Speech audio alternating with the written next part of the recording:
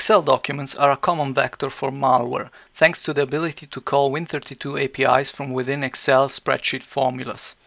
In this video I'm going to show you how to analyze a malicious Excel document by using the newly introduced Silicon Excel emulator.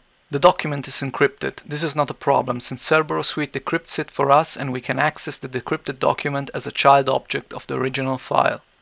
Not everybody is aware of it, but Excel stores whenever possible the result of computed formulas, so just by looking at the records of the document we can often find the URL of the malicious payload.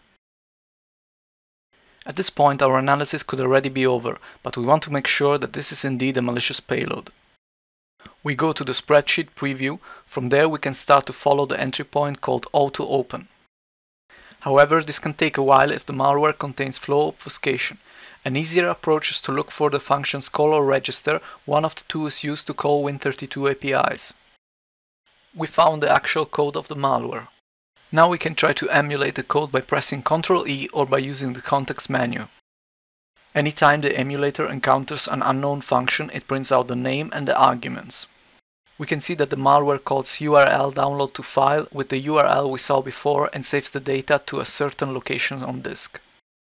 It looks like the emulator entered an execution loop. This is due to some trick used by the malware. It's not a big issue as we're missing only the final P letter from the URL. We could easily fix this glitch from Python, but there's no need as at every step of the way we can verify the correctness of the end result against the pre-computed values stored by Excel, which are shown in the cell above the formula.